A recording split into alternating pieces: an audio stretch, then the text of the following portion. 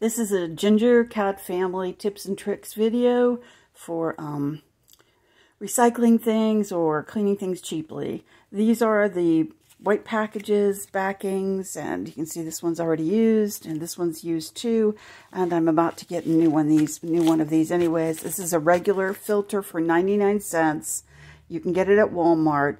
It's just foam and it goes under the grating in the air system. I just had new central air put in, and the first thing I realized is it's going to suck up hair.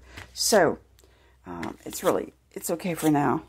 I'm going to put this over the regular filter, and I'm going to walk it across the room so you can see what I'm doing. So I've used all 3 pieces of the wipes with the sticky back to get as much as I can get off. And there's still some little hair, so I think I'll probably get another one of these soon. And whoops, there you go.